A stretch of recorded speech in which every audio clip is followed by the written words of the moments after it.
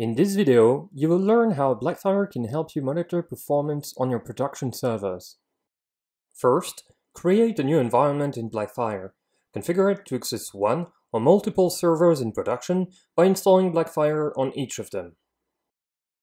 Then, write test scenarios in the YAML file and store it directly in the application code repository. It will be deployed to your servers in the same time than the rest of your code. In your new environment, schedule those scenarios to be executed every hour. Every time the scenarios are triggered, Blackfire gets the requested profile from the deployed YAML file. Blackfire runs the tests and collects data.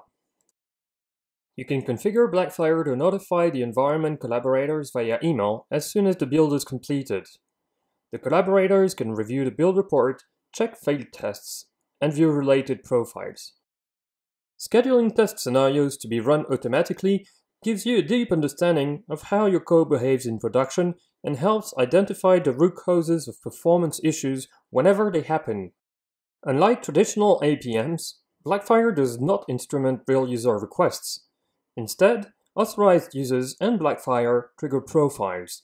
It is therefore safe to use in production with no overhead for your users.